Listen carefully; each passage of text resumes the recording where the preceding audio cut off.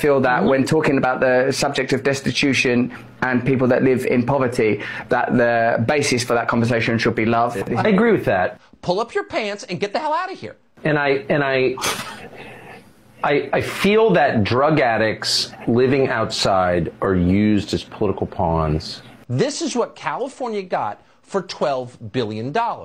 And I'm angry about it, but I'm not angry at the fentanyl addict. You are a drug addict. Get a job or leave. As a sober person, I have deep empathy for anyone who's lost an addiction. We're hauling your tent to a landfill and cutting off your checks today. Go somewhere with lower standards. Head for a place where politicians don't care about their people. So there we go. Tucker Carlson, who on a personal level was extremely kind and beautiful to me, and I think is a good person.